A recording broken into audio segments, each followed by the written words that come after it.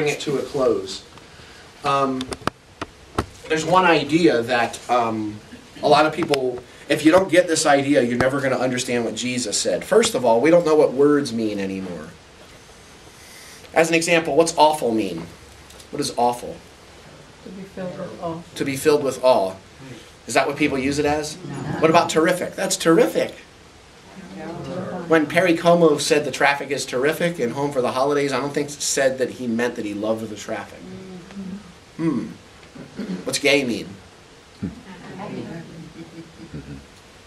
Not anymore. And let me hit a subject there while I'm there, because nobody seems to want to talk about it.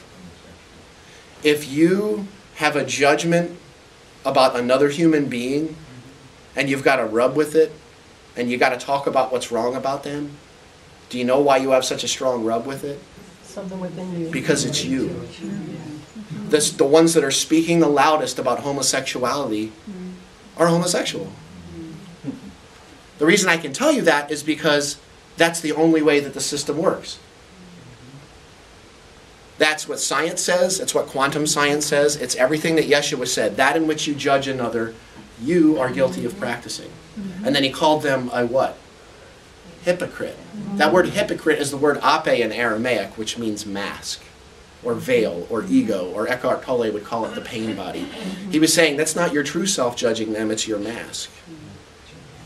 So the louder and the bigger of a deal it is to you, it's not just because of your programming, it's because you're judging yourself and you don't know how to feel what you're feeling.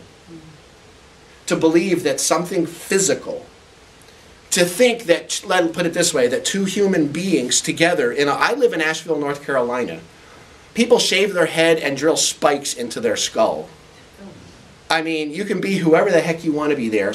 Rock stars and celebrities wander the streets and everybody leaves them alone because it's so freaking... Cecilia's been there, Mikey's been there. It's wild. But to believe that the physical actions of a human being dictate a spiritual process of being, that's actually what the root of all evil meant. The root of all evil was what? They say the love of money. That word money in Aramaic is kespa. What kespa means is, in language, it means the illusion of a rate of, the belief in the illusion of a rate of exchange, which means that I can somehow give you something that once I give it to you, now you feel like you're richer or somehow more than you were before I gave it to you. Or that somehow I can take something from you that now you feel like you've lost something. And it's not just money. It could be self-worth. It could be relationship. It could be all kinds of things. Here's the thing. Every single couple that I know, whether they're gay, lesbian, transgendered, confused, don't know who they are, when I look at the relationships, it's usually pretty obvious to me that one's masculine and one's feminine. If I look at who has an innie and who has an outie, I'm actually committing the root of all evil, and I'm committing a blasphemy. Because I'm looking at what's physical, thinking that what's physical causes the spirit.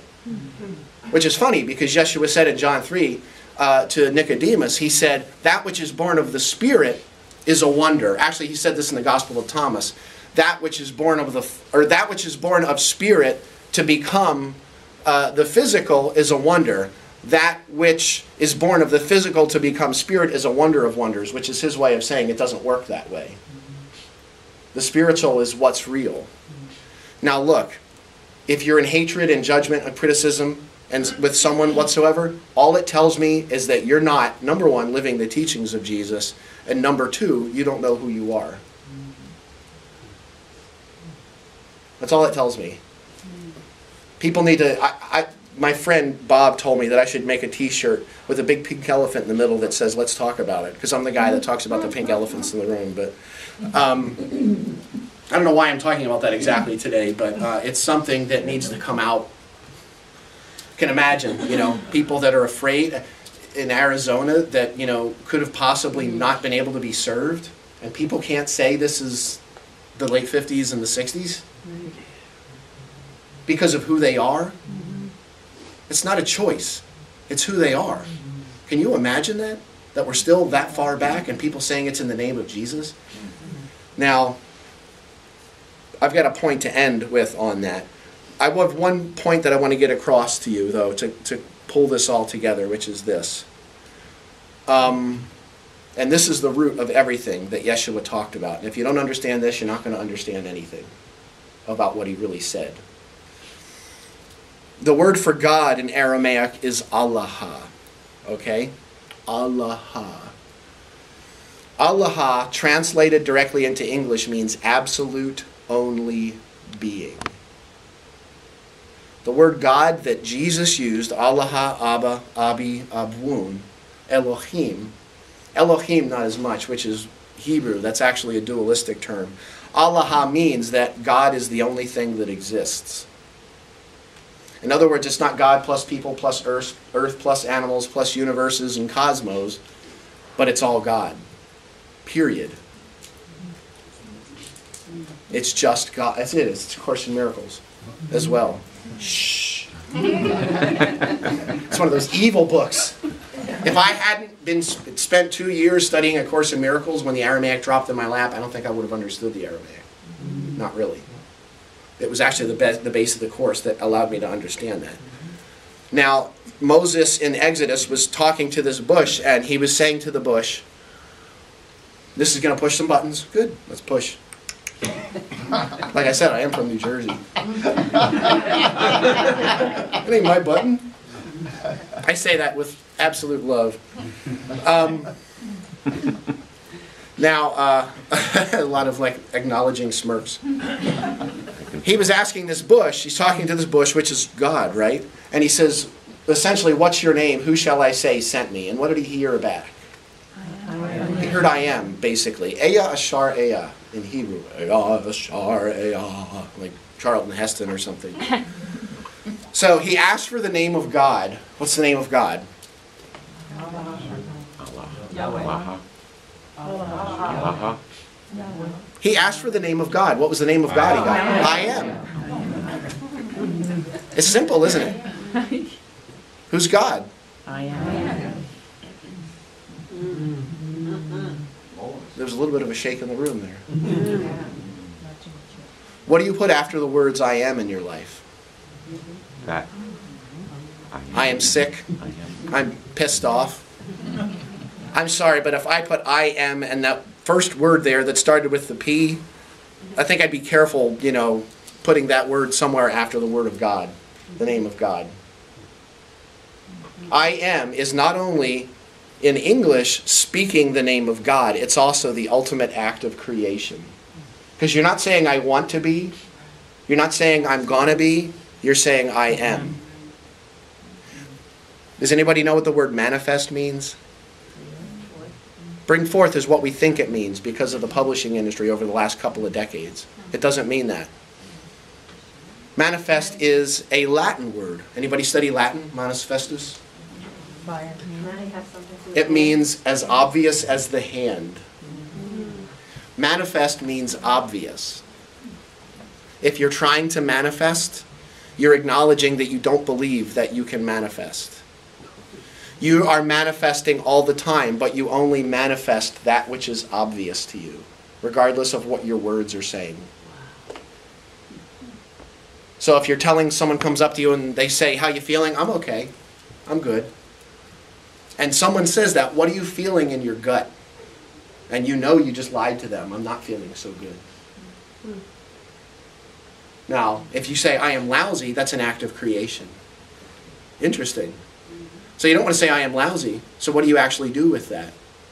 This is one thing that I want you to remember, and it's the one thing I want to leave with you.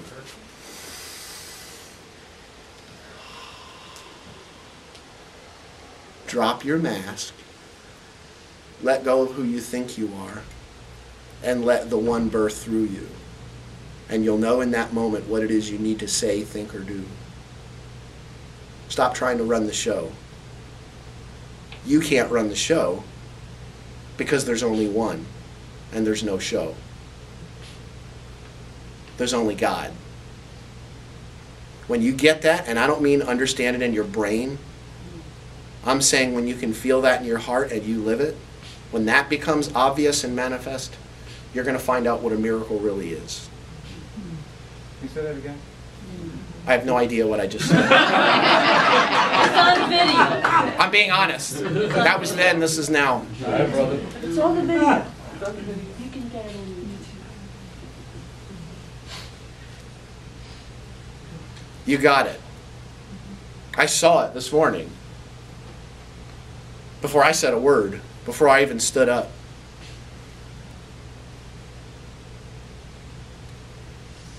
Stop trying to feed your head. Start trying to feed others with your heart. Because your heart is the heart of God. And what's obvious to you is the world that you create. So what's obvious to you is that God hates fags, and what's obvious to you is that people with darker skin shouldn't be allowed at the table, or what's obvious to you is that those people, over there in the other room in the other building, that there's somehow something wrong with them, that's the world that you're going to live in, and that's the world you're going to create. And what I will say in response to that is step to the side, because we've had enough. And I will say plug into this center right here, because in terms of creation, nobody understood what Yeshua said about creation better than Ernest Holmes, whose teachings this center is founded on. Nobody understood those creative aspects, and that's what the gathering this afternoon is. And I understand not everybody can make it. We won't talk about you until you're out of the room. But my point in this is this. It all boils down to one thing. Det chabun chad l'chad aikana di'ena achab tekun. Love one another as I have loved you. Everything else is a game. And I say it clearly, if you can't do that, I love you, I bless you, and I expect you to step to the side so that we can create the world that is the world of God, not the world of judgment and hatred and criticism and fear. Because that's what we're here for. We're the ones we were waiting for. We're the seventh generation that the Lakota spoke of. It's right now. I just say blessings. Thank you for being open. If you don't understand anything I said, you're in a great place. Because I wasn't talking to your head, I was talking to your heart. I just thank you for being open. Blessings.